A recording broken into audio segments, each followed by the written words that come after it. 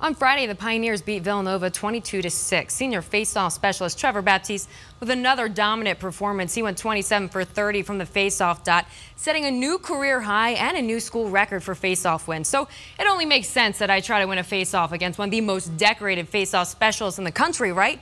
Well, all I'm going to say is I tried. I mean, this is so impressive here with Baptiste. Trevor Baptiste right off of the face-off. What is the key to winning a face-off? You're so good at it. Trevor wins this one cleanly. Down on his own shot. Score! Tenacity, you know, just at the end of the day, it's just a ground ball. So you just got to really want it. I really want the ball when it's in between you and the next guy. What are you thinking in that moment right before the face-off? After the ref says set, I think about absolutely nothing. I try to think about nothing, like not even thinking about not thinking about anything. I just try to just have a blank mind and just go. To Baptiste, Trevor shoots and scores! I really don't like losing. I don't enjoy losing face-offs. If you lose, it's kind of like, it kind of hurts a little bit because you lose and you have to like run off the field and just think about it. So you just heard Trevor say he doesn't like to lose. So one day at practice, I may have joked around about challenging the Beast to a face-off battle, and they wouldn't let me live it down. So now it's on.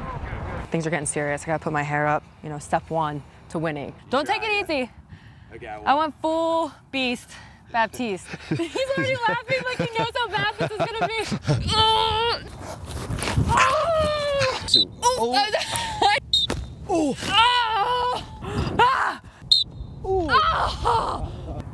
Oh, I did it. I was too early. My bad. I'll own that.